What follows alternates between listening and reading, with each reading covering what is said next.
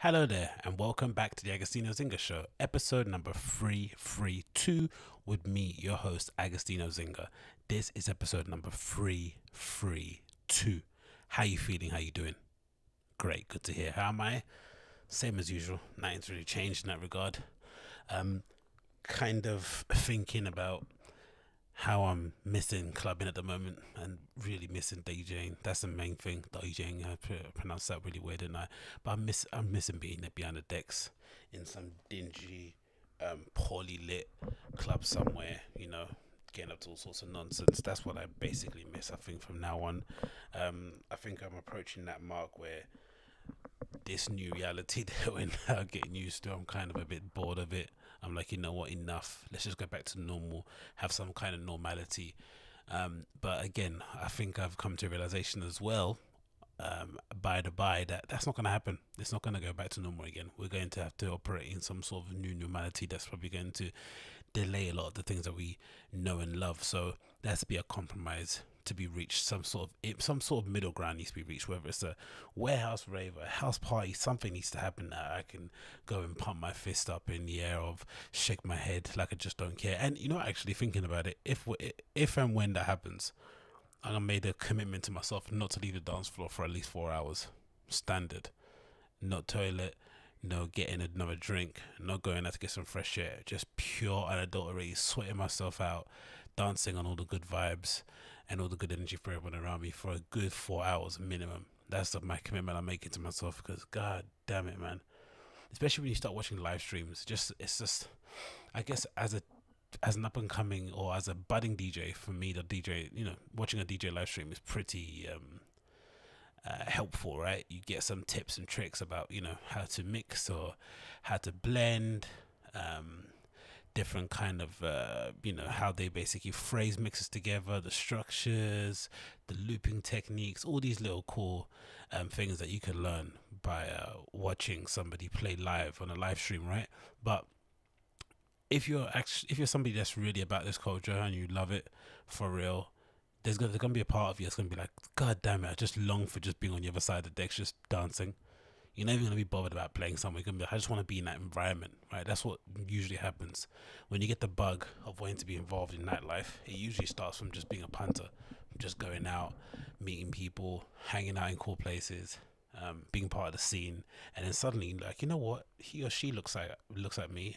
I can do this too. You put on your first night, you whack something up in paint or in Photoshop as a flyer, you put it out there with your friends, you invite all your friends to come down on Facebook, none of them turn up, right? But you just keep doing it anyway because you love it so much, and then it turns into something that you end up committing the best part of 10 plus years to, right? Which I have been doing. So the DJing part of it is it's like a little treat on top. That's not really the thing that you're actually looking forward to. The thing you're looking forward to is actually the connection with people, going to new and interesting places. I know that's what the main crux of it was for me, being able to go to have a weekend and go and visit some cool clubs in Berlin, cool clubs in Frankfurt, go to somewhere in Bristol, Brighton, Newcastle, Manchester, Liverpool, right? All these mad places I've been to just for the rave. So it does expand your horizons in that way. So you can just imagine what that must be like for people like myself who has spent the last 3 months. Again, admittedly, I'm not the only one that's suffering through this. Other people are in much worse conditions than I am, or in far worse conditions than I am.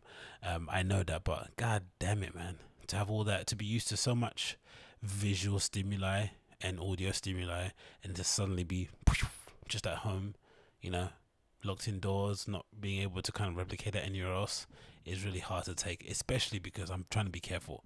I think if this was a few years back, I would have done everything in my power to just be like, you know what, F that, I'm going outside, I'm going to go get loose, I'm going to go get crazy. But I'm a bit older now, I'm maturing, I hope, right, little by little, and I'm doing things the right way. And I'm like, you know what, no, Agostino, you don't do that. You wait until it's safe, and until you've been told to go out, then you go out. And that's what I'm trying to do at the moment. But god damn, it's hard. I tell you that right now, it's bloody difficult.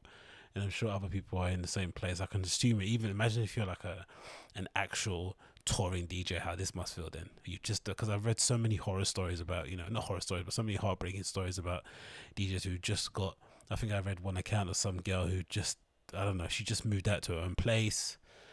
She was due to do a whole season of touring, basically up until September. I think maybe in that residency, like beef and some other things, and then COVID hit, and then suddenly she's back living with her mum, trying to figure out if she's even going to go back to music when everything opens up again. Because that's the thing people are not talking about either. It's all well and good us having a break, but are there going to be any of these spots available when it reopens? Will the club still want to book you? Will they want to pay you even, right?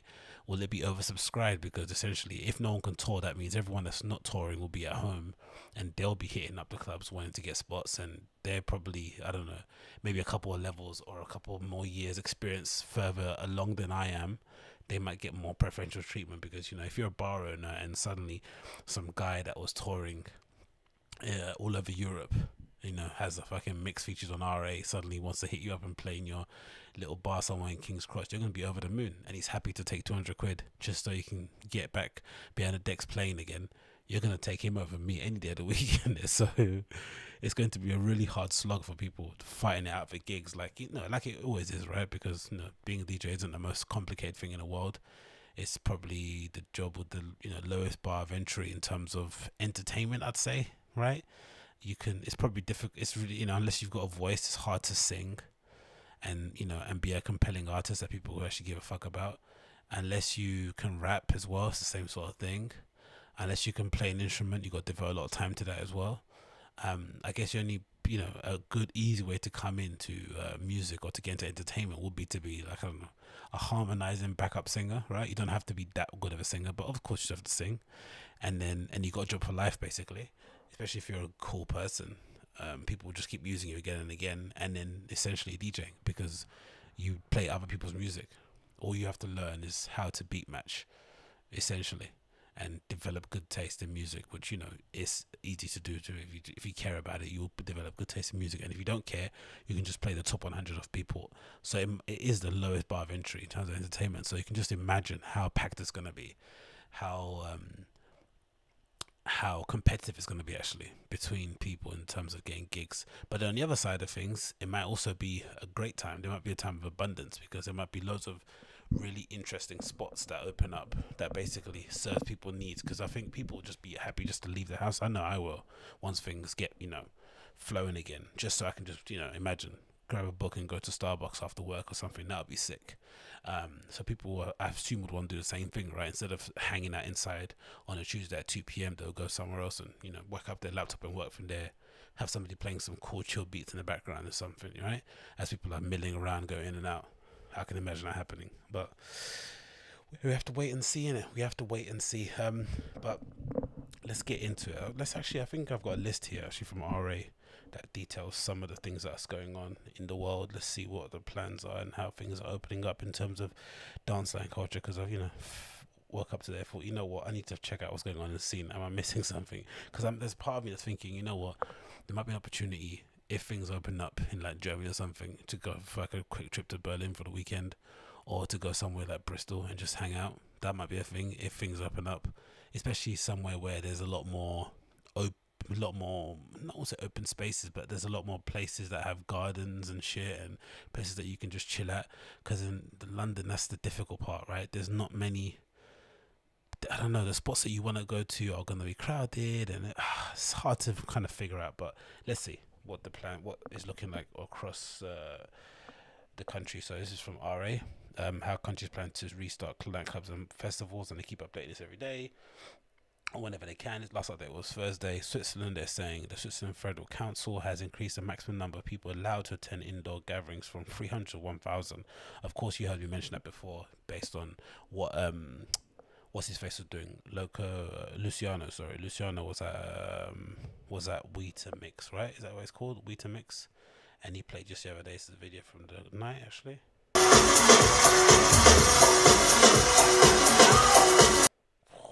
How fun does that look?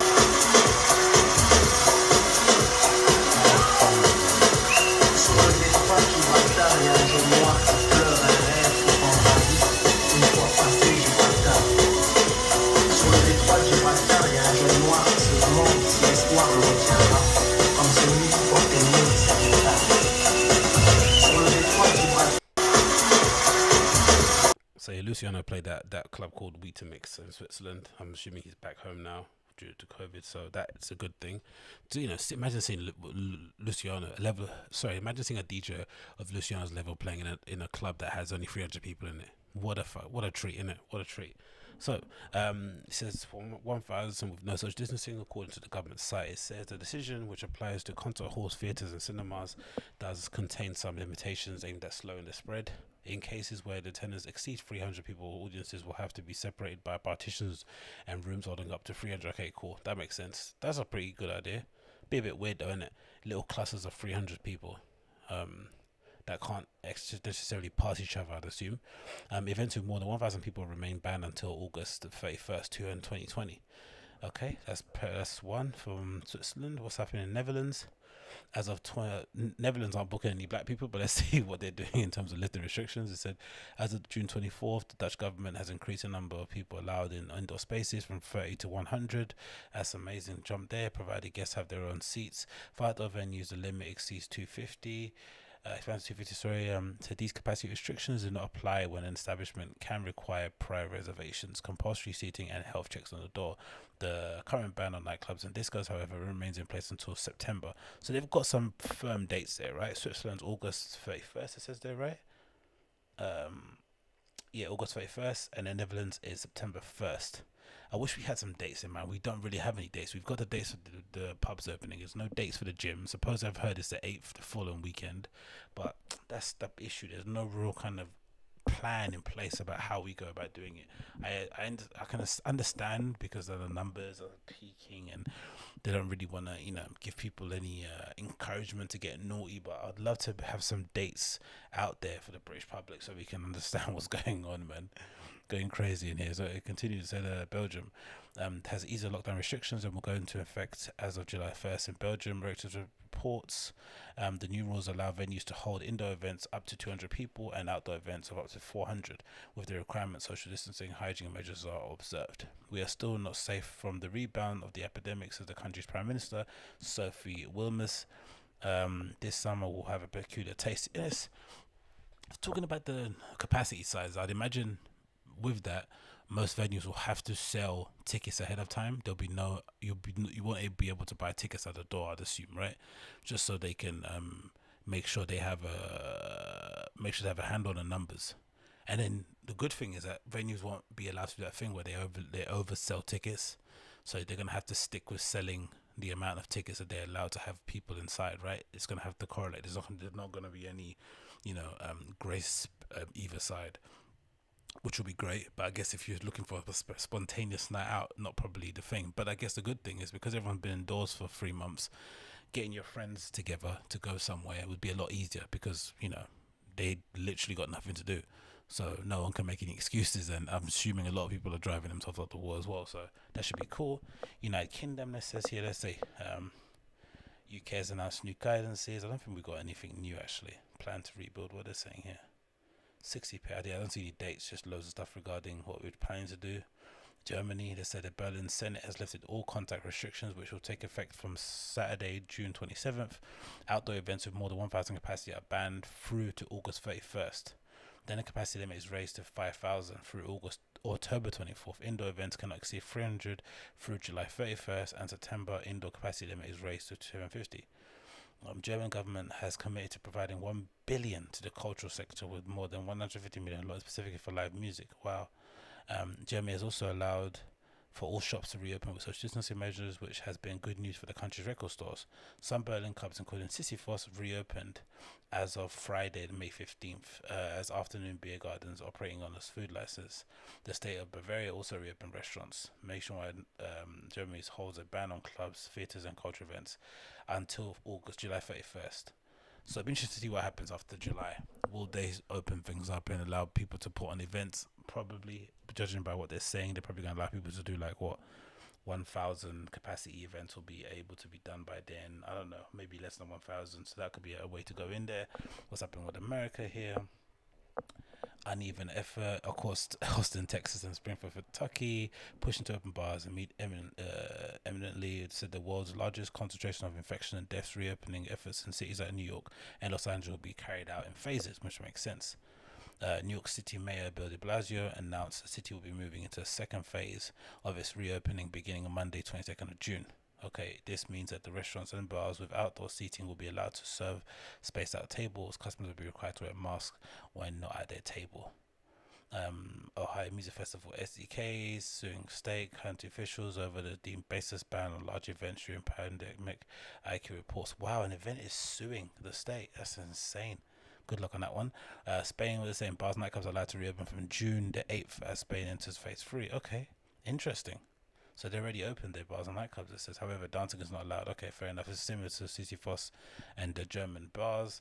It says from May 21st, outdoor events of up to 400 people. Capacity events are allowed to resume. The Festival Corella, whose 2020 edition was meant to occur July 4th, has announced a major initiative called Corella XXS, a series of 200 open events set to take place in July across Barcelona in venues such as the Design Museum of Barcelona and the gardens of the Catalan National Theatre. From July to the 1st, Spain will allow international visitors into the country, which would be a big one, I think. And without a required quarantine period. I guess it's a shame there's no Ibiza, so you're not going to be able to rescue your summer that way. But if you want to just hang out and go on a bit of a pub crawl, eat some amazing food, catch some rays, get a bit of a tan, it's well worth it, I think. I think prices will still be fairly cheap as well. So again, there is some it's a shame clubs are not open, but again, I think if you really do want to have a late holiday, you can still do it.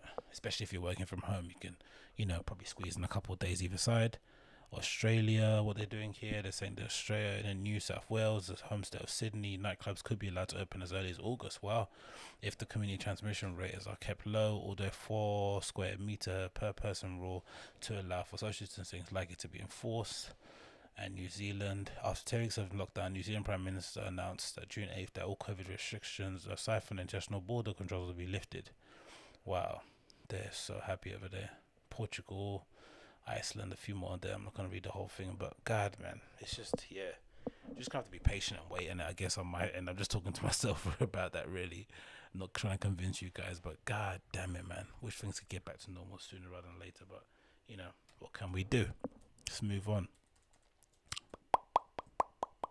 Okay, what else we have on the list here? I want to talk about things that I've seen on the web. Let's get back on my list here quickly before I continue. So, talking about COVID and lockdown, Bournemouth was crowded. I'm sure most of you are familiar with the weather in the UK. I'm sure most of you know, the weather here isn't the best. It's a bit wet. It's a bit dreary. It's a bit cold.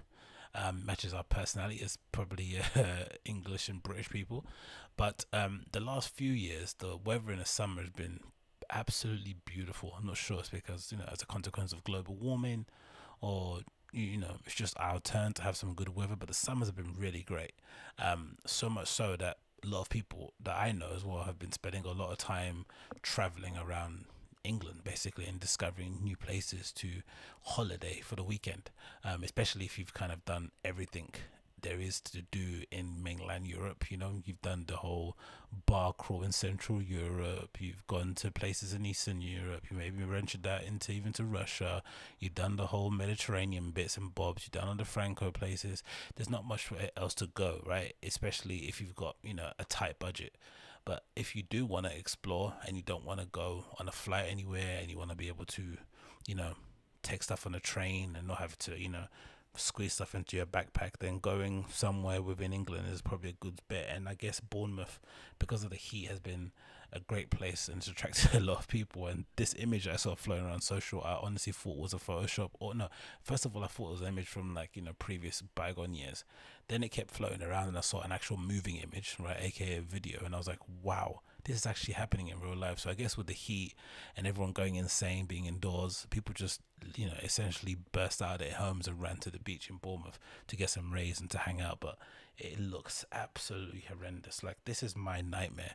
I'm not a beach person anyway, right? Shock horror. A guy born in a major city in Europe is not a fan of beaches. I don't really care, right? I'll go to a beach, hang out, but I'm not the kind of person that's going to be waking up early in the morning to get a good spot and running to the water. I don't give a shit. As long as I got a book and I got some tunes to listen to, I'll probably end up falling in and out of sleep every two to 3 minutes. But this scene at the Bournemouth beach looks insane. So this is from Bournemouth Beach. It's a Bournemouth Beach major incident as thousands flock to the coast. This is a BBC article. It says as follows: sun seekers have been urged to stay away from a beach as thousands flocked to the Dorset coast, and major incident was declared on Bournemouth.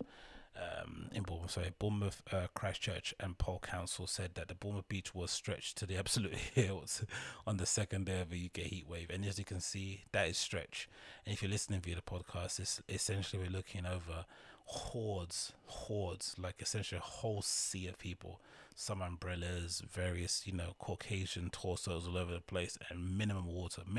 You can't even see much of the water because it's just covered with people. The article continues. It said the Dorset police said there were reports of gridlock roads, fights, and overnight camping. Oh, because you're not allowed to stay there overnight, I'm assuming. I wonder why that is. Is that like a security thing, or you're just not allowed? Or they're just trying to prevent bums from sleeping on the beach?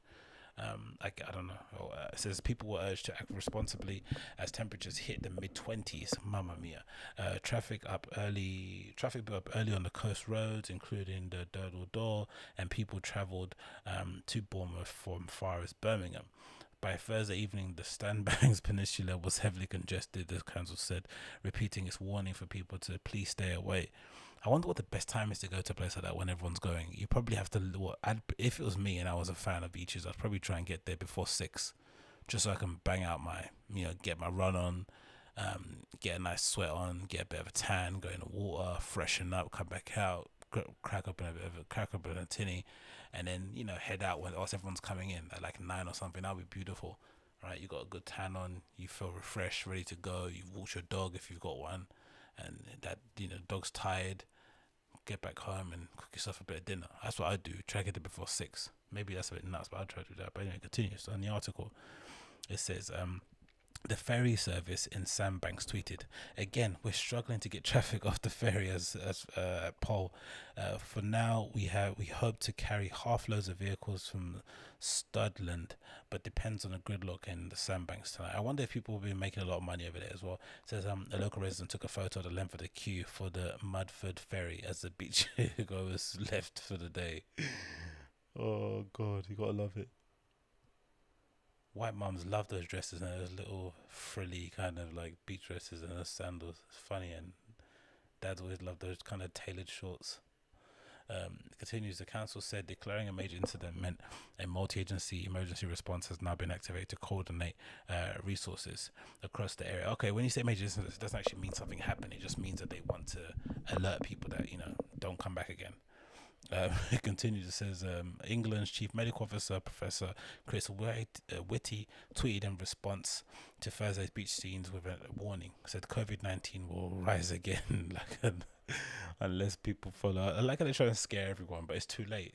People aren't bothered anymore. I think people have made a decision. You know what? If I get it, I get it, but I can't be indoors. So good luck doing that. He said, Chris Whitty tweeted in response to Thursday's scenes with a warning, COVID will rise again unless people follow social distancing guidelines. Councillor leader Vicky Slade said they were absolutely appalled at the scenes witnessed on our beaches. The irresponsible behaviour and actions of so many people is just shocking, and our services are stretched to the absolute hilt trying to keep everyone safe. We've had no choice but to declare a major incident, initiate an emergency response, she said. Relax, Vicky. Take it easy. Take a breather. The council said it issued 558 parking fines. Now, everything works out in the end, didn't it, right? They made some parking fines. That goes back into the council's pockets, and then they can pretend that they're going to use that for, to improve the roads or repair a bench or some shit. They're not gonna do nothing. It's gonna line their pockets and buy themselves some more prosecco for their staff night out, which they probably deserve. This is a little video on BBC. See what this buff tattooed guy is talking about. Well, I live just up the road, so I am a local person, and I thought I'd come to the beach early this morning before it gets packed down here. This guy's voice is a madness. Is that real? If you're not watching this, he sounds how he looks. If that makes sense. A tin of sardines. I'm really not happy that so many people are coming down to our beaches that I can't even appreciate what's on my doorstep. I think people think I've forgot about COVID and they're having a COVID holiday. I don't know what's happening, that so many people think it's acceptable to come down here and use our beaches when we've got a national emergency going on. It's a national emergency and not a national holiday. I get his point, right? But you need to relax. You live there, right? People wanna come down and get some vitamin D. They've watched the Joe Rogan podcast. They know the sun helps to kill the virus. They want to get some fresh ocean air into their lungs.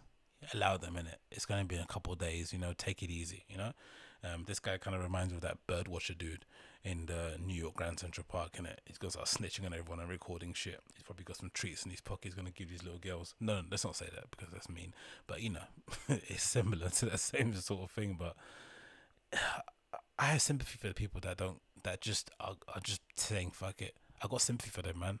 I know I shouldn't. I know it's irresponsible, and I'm not doing it as well, right? I'm speaking to you now, holed up in my apartment, haven't moved, haven't left, you know, my postcode for the past, I don't know, 90 days or whatever it may be and more. But I understand people who just can't handle it. They're like, you know what? If I lived next to a beach like that, maybe I would have run by there a couple of times on my, you know, on my morning run. Like I just, you know, I was in the area, I'm gonna run by. I might have done it myself as well. So I have sympathy for them, man. Like I don't know, what do you want people to do? Do you know what I mean? Like legitimately, what do you want them to do? Like our homes in the UK aren't equipped for hot weather anyway. No one really has air conditioning units, and especially the building I live in is like a new building. So the insulation here is really good. So it's amazing for the winter because you don't have to turn the heating on. But in the summer, it traps the heat, and there's no way of cooling down. So what do you want people to do? Come on, be fair. We've got to have a couple of drinks, enjoying the sun. Yeah, it's the closest we're going to get to a holiday this year, isn't it? So that's what we enjoy it, really. We'll make the most of it while you can. I like this idea that you got. It's funny when people say that, innit? You just got to enjoy it. It's the last holiday we're gonna do, innit? So this idea that it's not. You wouldn't say it's selfishness, but it's a perverse way to look at things, right? That you think your time at the beach is more important than the overall health of a nation, or maybe putting other people at risk. I guess that's the point I'm trying to make, innit?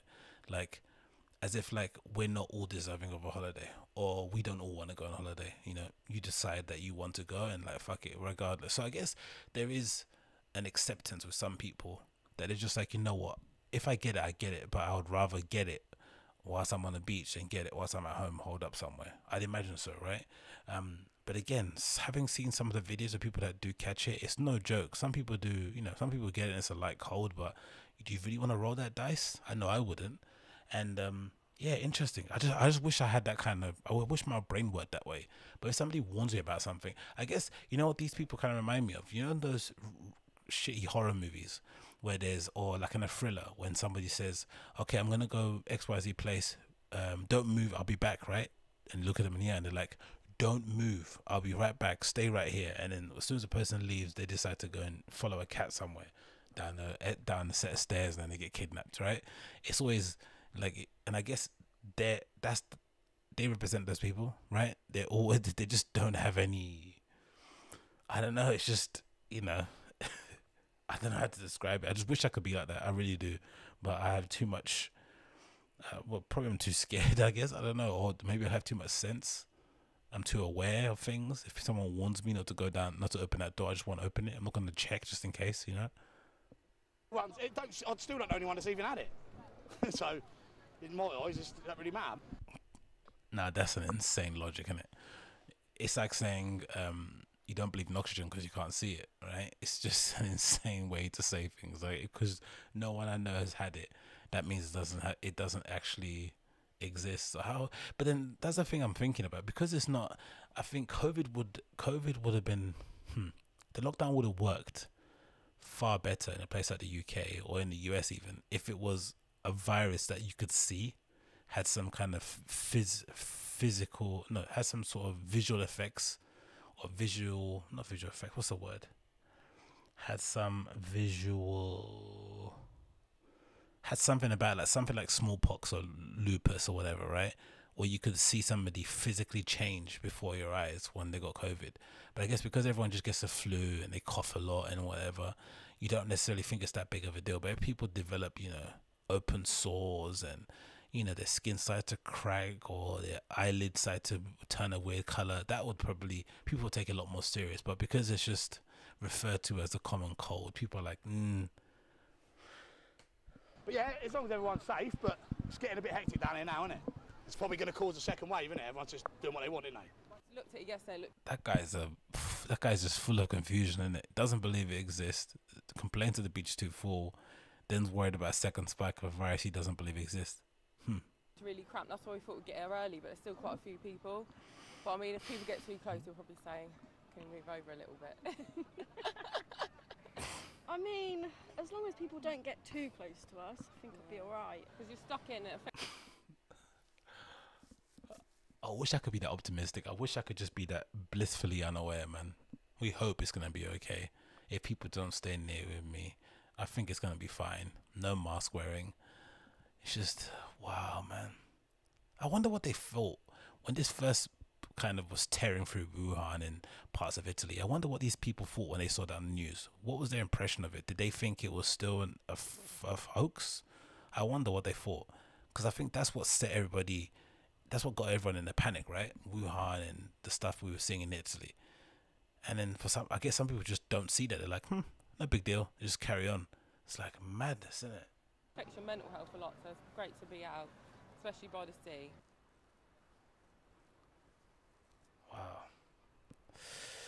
Wow. Anyway, let's move on from that one. What more can you say, man? Nothing more really, innit? I think I'm no judgy person. I think we've all got access to the same bits of information. You analyze what's going on. You then make an informed decision as an adult and decide what you think is best for yourself, your friends, and your family. That's all you can do, really. Decide this whole shaming of people that are going outside. I'm not really a big fan of pointing fingers, recording people on a beach, recording people in parks and stuff. It's just like, relax, take it easy. You know what I mean? Like, this is not a normal situation. We are social animals, right? We crave hanging around with people. You know, that's where the whole Dunbar number comes around, right? But we haven't had no Dunbar numbers, right? We've probably met maybe less than 10 people this whole time. So, you know, cut people some slack, I guess. Cut them some slack. Moving on, we have an AMC theatre decide to reverse the decision about letting people go into cinemas without a mask. This was an absolutely brain dead idea to begin with anyway, but again, it's another illustration as to just how poorly some people have dealt with COVID in general. I think this is what it is, another illustration of that. Let me get up on the screen before actually, it's taking up so much memory. Chrome eats memory, doesn't it? It takes up so much RAM, but this is one of the best things to use. Okay, let me get this off the screen. Let me get that off the screen. Hopefully that works. And maybe get this as well off of it. Come on, please work. Load up if you can. There we go. AMC Theatres. Coronavirus plans. Because a few people are thinking about going to the cinema. Not for me personally. I'm not really a big fan, you know. Okay, it's not loading at the moment, so we're going to move on to something else. Ugh, annoying, innit? Okay, so let's move on to this story. I thought this one might be a good one to talk about. How do you talk about this one? So this is from Resident Advisor. This is regarding some guy called, what's his name? Mind Against or something, what's his name? Mind of a Dragon, has been accused of sexual assault. And of course, you know, this got me thinking about, in general, what it must be like, what it must feel like to be a woman, you know, navigating nightlife, and navigating maybe the electronic music scene, right? I think for the most part, that scene, right, does attract degenerates like myself, right? People who are probably, you know, if not on the spectrum, we probably float above it in some capacity, right? The debauch activities, the late nights, the mindless conversations, the random Facebook ads, the Instagram follows, the comments, the sending of tunes, the, you know, huddling in groups of 5 in one toilet cubicle, right? It's just a whole complete mess, right? It does attract some absolute freaks. So there is part of me that thinks, you know, with that comes a responsibility to keep that place safe, I think, because if you're a freak in a club, if you're a bit of a weirdo, it's probably safe to say that you don't necessarily fit that well into with regular society. So your safe haven is the club. Your safe haven is that community that you've kind of fostered over years on the dance floor, years in the toilet booth, years at the bar, years at the DJ booth, right? That's where you've kind of fostered the relationships, and it's allowed you to maybe get involved in the scene. Maybe it's allowed you to do other things to support that habit of going out, regardless, right? It's a really cool community, but I do feel sometimes a responsibility, especially when I'm in spaces or I put on an event or I'm playing somewhere, to be a good guest. I guess that's probably something I've always been conscious of when I've gone out. Maybe it's because I've grown up in ends and there was always that kind of thing in the back of your head that you always going to get chucked out of a house party, so you tried to, especially a house party you wasn't invited to, you tried your best to just be a good guest. You didn't want to piss anybody off, you didn't want to make a bad impression, so it was all about making sure you weren't sloppy, right? And of course I've had my sloppy occasions, we all have, I think, but you tried your best not to be sloppy to the point where you're making people feel uncomfortable, especially girls, especially that at that time, especially when I was promoting nights, right? Because part of the reason why I enjoyed promoting those nights that I put on was because you got to be surrounded with random girls, right? You had suddenly had a bit of value exchange that you could kind of dance with, right? There was something cool that you could offer, right? Drinks, tokens, guest list spots, whatever, right? It kind of the ability to kind of put something in a DJ booth, like a bag or a jacket, those things kind of, it's just nice. So with that, you didn't want to ruin your relationship with these girls, because part of the reason why you went to befriend them was they went to befriend you to get free entry. You went to befriend them so they made the party a bit more palatable, right? For regular folk, you don't want to be in a club surrounded with loads of dudes. So it was a kind of win-win relationships, but you just had to make sure that you never cross that line of being what's that thing called, being inappropriate with people that you were kind of close to in that kind of club environment. Sometimes it did happen, don't get me wrong, but you made sure it was like a rule that you tried to abide by as best as you could. And I think it's a real responsibility, especially, again, I think in everyday life it's a bit difficult, right? The lines get blurred, but I think once you start entering into subcultures, right, like areas of interest that you're an area of interest that you kind of form the community in, I really do think it's a responsibility of the guy and the girl, regardless of who's in this kind of dance of sexual attraction, to really be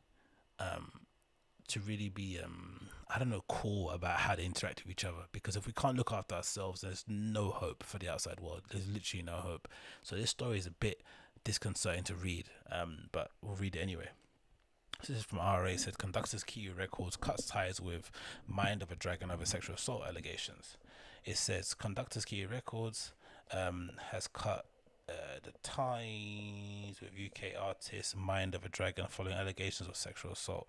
On June 23rd, a Twitter user called, whatever the name is there, detailed a description of an alleged sexual assault by Moad, by MOAD, a real name of Grant Dragon, in the back of a taxi in August 2019. Now, don't get me wrong, I think, and again, this is what makes this whole lockdown situation so heartbreaking, because for sure these stories are only coming about because some of these girls are just spending prolonged periods at home, right, driving themselves up the wall. And I guess when you're living that fast-paced life of always being outside, you probably try and put these kind of dark experiences to the back of your mind. But spending all this time alone in your flat or with housemates or just with your own thoughts is probably, really stirred up some weird emotions, right? So all those experiences that you put to the back of your head are now coming to the forefront, and you just can't get it out. You just can't, you can't function unless you kind of just say it out loud.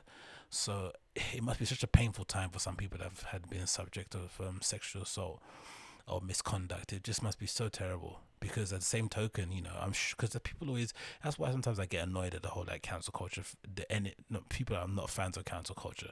In some regards, it can get a bit too crazy, right? People can come out with some ludicrous allegations that have no merit just so that they can see you burn. Fair enough. But in some cases, I have sympathy with it, because I think to myself, legitimately, if you're a woman, right, you probably don't want to ruin someone's life with an allegation. You really don't. But when that person is, I guess not receptive to your concerns, they don't want to apologize, they're kind of gloating about the issue, they're rubbing it in your face, you probably are aware that it's going to take you're probably not going to be able to prosecute them in a court of law, right? The only other thing that you can do to give yourself some sort of sense of retribution is to publicly disgrace them. That's the least you can do. And then for the people that are like, oh, but you're going to ruin his life, you know, he's going to be able to get another job, blah, blah, blah. It's like, yeah, but you should have thought about that before you tried to finger your friend. Do you know what I mean? That's not a cool thing to do. So I guess I have sympathy with that. I do it a lot. And again, like I said, I just think they shouldn't cross that line when it comes to subcultures. There should be like an unwritten rule where you look after your own, right? You don't allow, because that's what it should be like. It should be like, you know, if I'm in a scene somewhere and I know guys or girls, regardless, I'm going to kind of look out for them, even though they don't really know me. And if I see somebody that I don't know and harassing them, I'll stand up for them. And the hope is that they'll do the same for me, right? But you're looking out for each other because you know you've seen each other here. But it's happened to me plenty of times, right? You've seen, you know, I remember being in a club sometime and seeing a girl looking quite uncomfortable with a dude, and me pretending I was her boyfriend for a bit just so I can get away from the guy and help her go find her friends. You know, you just do that not because you want to be a white knight, but because it's just, you know, you've seen that person 3 or 4 times in a club, and it's a decent thing to do. But yeah, this issue is pretty disconcerting. I read a bit of it earlier, but let me get the rest of it now. So this is the entire tweet explaining exactly what happened, and if you read it, it's just heartbreaking stuff, man. So this is from the lady in question. She says in a tweet here, trigger warning, details of sexual assault. This is my experience with Grant Dragon, aka Mind of a Dragon. It's a weird name, innit? Said, I'm coming forward with my experience I had with Grant Dragon, aka Mind of a Dragon, MOAD. In the early hours of the 5th of August 2019, Grant sexually assaulted me during a cab ride back to West London from South St Sutton. We had been at a festival in Maiden before going to a hotel in Sutton for drinks with a group of about 8 of us. Grant and a friend and myself got into an Uber to go back to West London. We all sat in the back with Grant in the middle seat and me on the left. I leant forward in my seat so to steady myself from feeling sick. I was quite heavily intoxicated. Already this is getting, yeah. Grant began to rub my mid and lower back over my clothes. He then put his hand down the back of my dress to rub my bare skin. God almighty. He then began to massage my shoulders and neck and head with uncomfortable and almost painful force. He then began groping my thigh and kissing the back of my neck, which he continued to do for some time. He then began rubbing my hand that rested on my leg so that I said, sometimes I feel, look, man, like, I don't know, if that's your friend, like, what are you doing? Like, what are you doing? He continues, said he took the hand and placed it on his crotch. He then moved my hand away and placed it back onto his crotch, this time with his genitals exposed. He held my hand on his genitals for a short time. During that entire time, I was completely frozen and unable to move. I hoped my lack of movement and reaction would make him leave me alone, but it didn't. And that's the heartbreaking thing when you read these stories, right?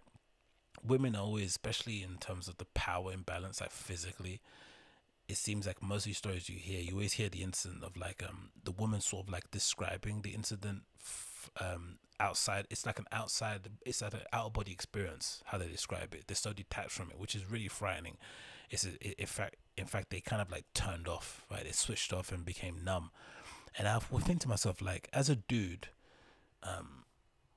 especially when you're used to getting rejected so often, you know what the signs are when someone doesn't like you, right? You can read them quite quickly because you've got them before, right? You've got some sort of experience with that. So you'd hope that if you were a dude and you were touching a girl up in the back of a car, imagine, because we don't know what happened in the club. Let's say he got the wrong end of the stick and he thought in the club there was a chance that he could hook up with this girl.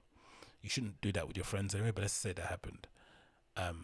If that's the case, you should have got an indication from the place that you were at prior to getting into the car, whether it was a go or not. But there also should be a part of you where you should be repulsed or put off by the idea of trying to hook up with your friend when they're heavily intoxicated. It should just be a thing. I don't know. I think some people, we've all had drunk sexual encounters, but when the other person's not into it, you don't just continue trying to get it done, right? You just let it go. It's one of them things. You just have to chalk up to the game and try again another time. You don't try and pursue it in the hopes that they're going to change their mind, because I don't know, there's just a weird line that crosses in it, trying to persuade somebody whilst they're heavily intoxicated to reciprocate your sexual advances. especially when they're making no effort to reciprocate, right? They're giving you all the indication that they don't want you anywhere near them, and they're only there because, you know, unfortunately you placed yourself in a position where they were sitting in the middle, maybe because she's the girl, she had to sit in the middle because she's smaller, or next to him. It's just such a terrible situation. It continues here. It says the other passenger was completely unaware of what was happening, which is the heartbreaking thing, right? Due to being asleep with his head in between his legs, he was also very drunk. We arrived at the passenger's address, which was very close proximity to Grant's. Instead of going to his address next, the Uber was directed to mine, which was about half an hour drive away. Grant stayed in the car. Again, creep, just leave, man. So he moved over to the window seat on the right, and I was silent for a while. I was crying to myself while trying to hide it from him. He then moved back over to the middle, placed his hands on my shoulder and thigh, and repeatedly asked me, "Are you alright, babe?" I nodded so he would leave me alone. When we reached my address, I ran out to the car and into my house. I got into my bedroom and broke down hysterically. I messaged my closest friends and told them what just happened.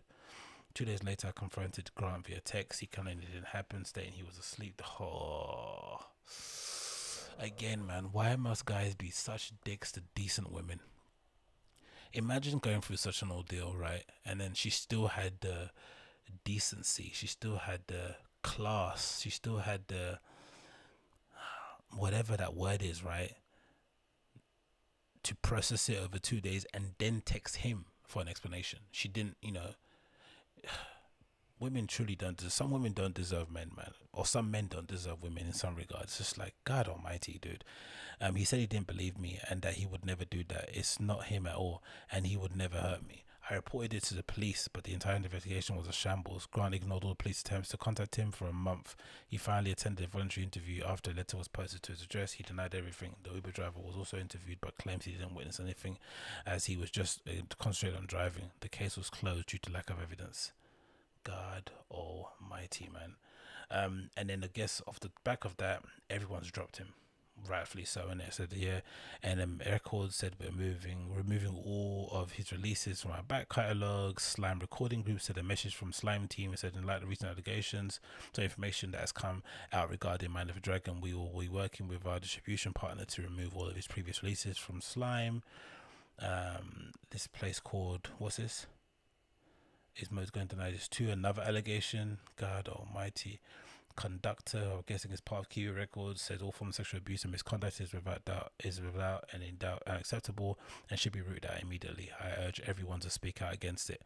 It says the statement from Kiwi. It says Kiwi Records is aware and extremely concerned by allegations against my.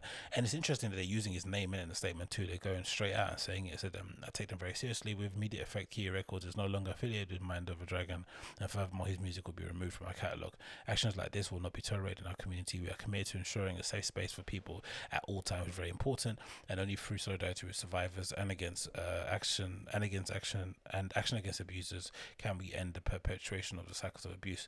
We urge all our supporters and followers to speak out against all forms of sexual abuse and misconduct. And then keep hush. What's this then? Keep hush. Operation Zero Tolerance regarding sexual abuse. We are moving Mind against sex immediately, and we will not be working with him in the future. We echo conductor. Speak up against abuse. Believe victims. There is no place in our scene for abusive behavior. And again, just I don't know, man. I wish there was more. I don't know if it's like training or if it's like, you know, there needs to be something done about how guys sort of like navigate the scene and how they deal with women in the scene in general, because I think there is a lot of mess happening there. Just people just not acting right, and just not being gentlemen, not treating people with respect again. Because again, this girl didn't have to text him. She didn't have to hit him up and say, hey, by the way, that wasn't cool, blah blah blah, you know, give him a chance to apologize and then basically spit in her face, right?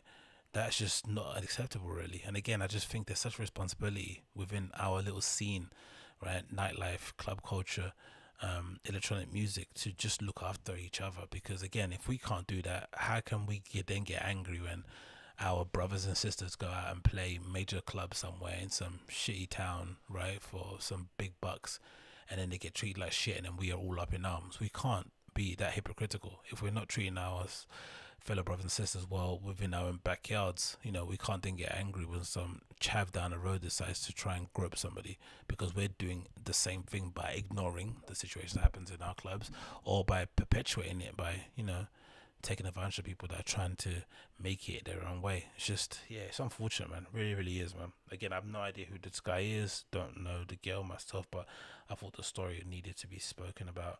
And again, maybe there is a lesson to be learned here. Maybe there is something to be done, a workshop, a class, something to kind of talk about how to conduct yourself. And maybe they do that already in some clubs that provide safe spaces.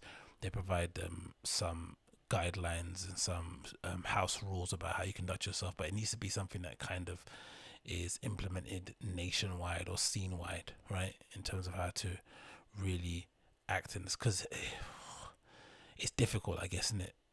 Because some people just don't do this sort of stuff. He might be an anomaly, right? Not everyone is going to be trying to touch up their drunk friend in the back of a cab on the way home, and some people can just keep their hands to themselves, I guess. But yeah, sad event all along, and I hope that girl gets all the help that she deserves.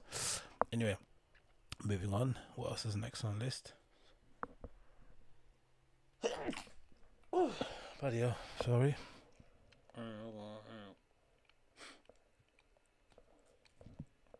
Oh, we got Miley Cyrus is sober. That's a big news, isn't it? Do you know about that? She did a little interview with Variety and essentially told them that she's gone sober, which I'm surprised about. Again, I gotta say, I'm still not a fan of Miley Cyrus. I think the whole affair with, jumping into hip hop and grinding all up against Robin Thicke essentially leading to the breakup of his marriage, and twerking on Michael Made It, and then turning around and saying, hip hop was, bottom feeder music, just rubbed me up the wrong way. And I think a lot of fans of hip hop would say the same thing. She came in, put on a bit of blackface culturally, and then ducked out when things got sticky and went back to, singing country ballads, which she's really good at. But I don't know. She's super talented, and I think sometimes when you're that young and you're going through stuff, especially when it's been tainted with drugs and alcohol, it can lead you a bit astray. And I just thought in general about the whole of her being sober as maybe an indication that she wants to take things to the next level, because she's supremely talented in it, as a musician, as an artiste, right, as a singer. The ability is clearly there, but maybe the application isn't. Maybe, if you're spending most of your time hungover, it's probably hard to record music and go to the studio. And in my opinion, I've always been a believer that the people, especially the artists that perpetuate this idea that they're always on it 24/7, aren't usually. It's the kind of just the general kind of understanding we have about Future, right? That he purports to be this guy that's pipping pills all the time, but it's impossible to do that if you're, making albums worth of 24, 26 track songs, jumping on everyone's song and doing a feature. It's just impossible to do that. And it also does seem, if you look at contemporary pop stars we have at the moment, or icons within their genres, there does seem to be a point where they have to sort of like decide whether they want to be just like a regular average run-of-the-mill artist, or if they want to be a big artist. They have to just decide, and then you have to kind of correlate actions towards that. And one of the things that a lot of the people do is sack off the drugs and alcohol. It's a common theme I've seen. Amongst some of the more prominent artists, and I think she's got a bit here where she mentions it. She said, this is a question here. Yeah, so do you ever look back at some of the things that you've done and say, what was I thinking? And Miley Cyrus says, one of my favorite interviews is when I say, anyone that smokes weed is a dummy. That one I love so to send to my parents, who are big stoners, every now and then. It's been really important for me over the last year living a sober lifestyle, because I really want to polish up my craft. I had a really big vocal surgery in November. I had freaking 4 weeks where I wasn't allowed to talk. I was so ripped, writing on the whiteboard, yelling at everybody, laughs. And I had this one big bicep from just yelling at my mum, still trying to do meetings, but it prepared me for the stillness and the quietness. And that happens, and you have a really big crisis of a moment, right? Imagine if you're Miley Cyrus and you lose your voice, right? She's got a pretty distinctive voice, singing and speaking. So to lose that must be really frightening, because that's essentially your identity. Your entire identity is your voice, and then to suddenly lose that just through no fault of your through your own fault, right? Staying late at night, smoking, drinking, getting into all sorts of madness. It makes you revise what you're doing and think, you know what, I can't take this gift I've been given for granted. So that's good to see. And it continues. It said, what was the surgery for? My doctor, she says here, looked at my vocal vocal cords, and he said no one shy has ever no one shy ever has to get this surgery. This is from overuse of your vocal cords. He says, it's no surprise that I would have this. I've been touring since I was 12, but it's not even the touring that's the hard part. It's you end up staying up late and meetups and greetings and things like that. And obviously, I just talk a shit ton. And he continues, says, you mentioned living a sober lifestyle. I said, are you sober? I said, yeah, I've been sober for 6 months. At the beginning, it was just about the vocal surgery, but I've been thinking a lot about my mother. My mother was adopted, and I inherited some of her feelings that she had, the abandonment feelings, and wanting to prove that you're wanted and valued. My dad's parents divorced when I was 3, so my dad raised himself. I did a lot of family history, which is a lot of addiction and mental health challenges. So just going through all that, asking, why am I the way I am? By understanding the past, we understand the present and the future much more clearly. I think therapy is great. So she definitely sounds a lot more mature. And it's really interesting to think about that, right? That, so there is the idea that some of her addictions and personality quirks are inherited, right? But then sometimes to deal with some of those quirks that you have, or with your macabre view of the world, whatever it may be, you might want to medicate yourself, right? You might want to numb the pain, drink and do alcohol, which is essentially the one thing that you can't do because your DNA predisposes you to addiction. It's a really messed up thing, isn't it? How it works. And I think in the future we'll look at drug addiction we'll look at drug addiction with a lot more sympathy. I think nowadays we do sort of kind of, dash people to the side if they are hooked on certain things, right? For some reason. But I think once science kind of progresses and we start to have new findings about, what actually happens with addiction, and we start to get some definitive proof behind it, we'll look back on how we treated people that had severe drug addictions, right, especially running in their family, and we'll hopefully be more sympathetic, in the future regarding that sort of stuff. But yeah, man, it's great to hear that she's sober, great to hear that she's trying to get her life back in order. And again, I just think it's a cautionary tale for a lot of young creatives coming up in the scene. In order to do really great work, you have to just commit 100%. There's no way you can. I think the anomalies exist, right? You think of Lemmy from Motorhead, you think of, thinking from Black Sabbath, right? There are some that do exist, right? Martin Tyler, even, he's still alive. They do exist, these anomalies, but I think for the most part, if you really want to be if you really want to just pursue your craft, regardless of being great, just if you want to just continue playing open mics in your local bar scene, you have to get to a point where you just can't be drinking every time you go and play. You just can't do it. You have to make a choice of like, okay, cool, I'll have one when I'm finished, or I have one on my way back, or I only do it on the last month of the week, whatever. Or last weekend of the month, sorry. You're going to have to do something that allows you to do most of your craft with a clear mind. And I'm a big fan of doing it. I remember when I first started DJing as well, I was a big fan of just doing completely sober, because I wanted to feel how awkward it was. I didn't want to numb it, right? I wanted to feel the awkwardness of it. I wanted to just feel uncomfortable, so I could get used to that uncomfortable feeling sober, so that when I'm doing it drunk, I would obviously be, used to it, or I would just have such a skill set built up of doing it sober that I wouldn't want to put myself at any disadvantage by kind of, getting intoxicated before a gig. And I think that's really important. And again, I'm a nobody to give you that kind of advice, but I think if you are pursuing something and you just want to take it to the next level, usually that's something that's going to make a big change. The idea of just like doubling down and concentrating on the work and kind of ignoring everything else. But it's so hard to do that. It's so difficult, especially if you've got a big group of friends, or if you happen to be the person in your group who is clearly defined. No, or if you happen to be that person in your group whose identity is, mostly centered around going out and getting wasted. It's very difficult then to change that, especially amongst your friends. They're not gonna take to it lightly. But yeah, big up Miley Cyrus for changing things around. Still haven't forgiven her for the hip hop shit, but personally, big you up. What else has got here on the list to talk about? They were trying to cancel Joey Diaz. That didn't work.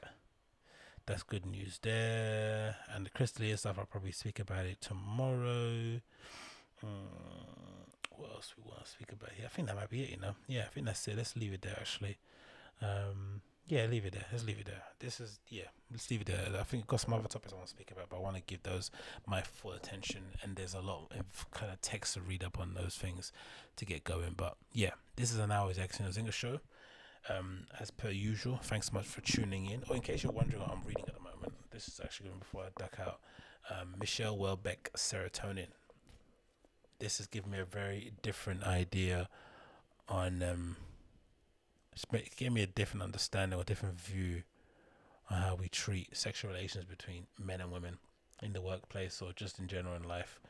Michelle Welbeck is a very honest writer. He gives it to you straight.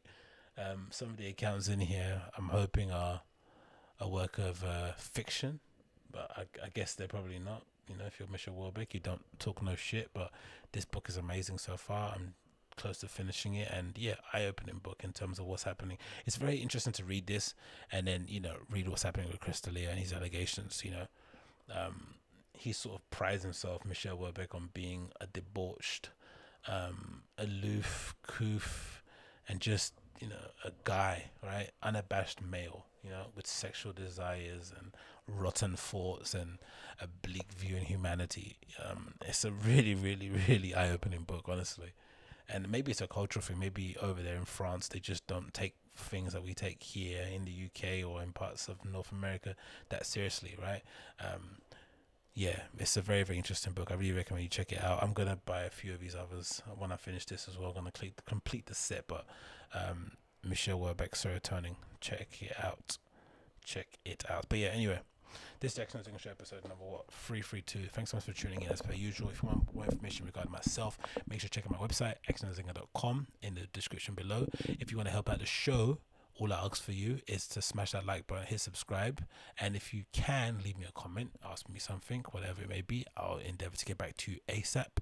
And if you're listening via the podcast app, of course, leave me a 5-star review on whatever platform you're using and share the show with your family and friends. Until then, take care, everybody. Be safe. Bye.